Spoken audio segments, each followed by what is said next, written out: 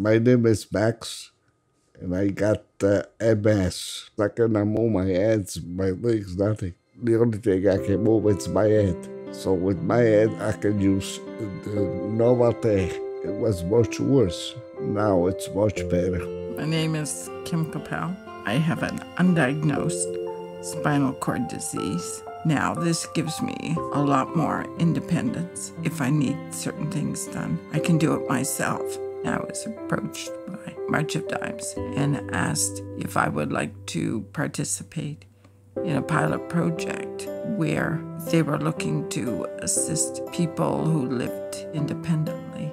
It certainly has made life more livable. So I first learned about Novalte through one of the individuals that we support in one of our Toronto programs. I was able to come into his home to see what Novalte had done for him, and I was amazed by the impact of technology and how it was enabling him to be independent. Over a year ago, through our funder, which is the Central Local Health Integrated Network, we were given an opportunity to leverage some of our funding and put it towards a technology pilot with Novalte. So emitto was created to help individuals with mobility challenges, and its main focus is enabling these individuals to live more independently by giving them the power to be able to control their own homes. The major difference between emitto and current smart devices is our ability to be able to remotely troubleshoot any of the problems in these individuals' homes. The technology is absolutely fantastic.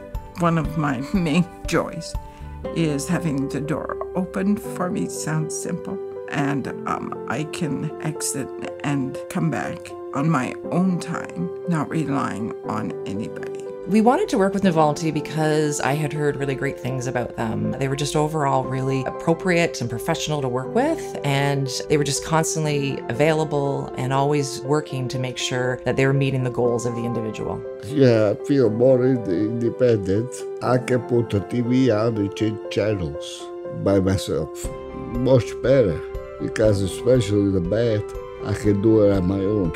Going up and down, the feet, the head. Instead, before I had to get somebody to do it for me.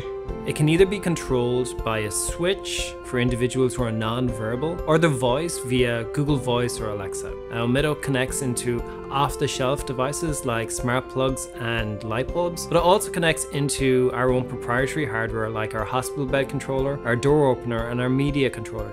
The lights is an important feature of emitto because you can sleep at night without having to leave the lights on. Get a much better sleep, and certainly saves on the hydro bill too. Nobody ever thinks of that.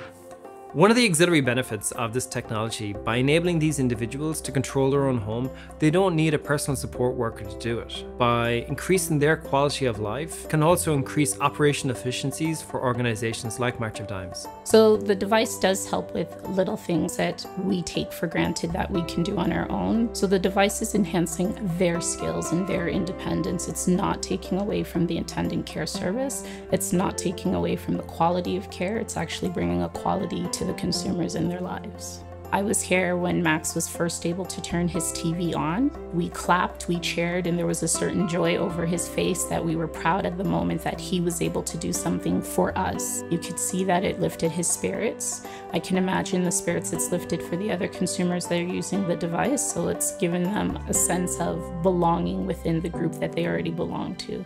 I want to say I'm very thankful for what they did for me. And it's these little pieces that, even though it's technology, it is changing people's lives. That's the true power of this technology for our client population. March of Dimes, in partnership with Novalte, have certainly enhanced my life and would love to be part of anything that they would do in this relationship, because I'm certain sure that it will benefit all people who have a disability.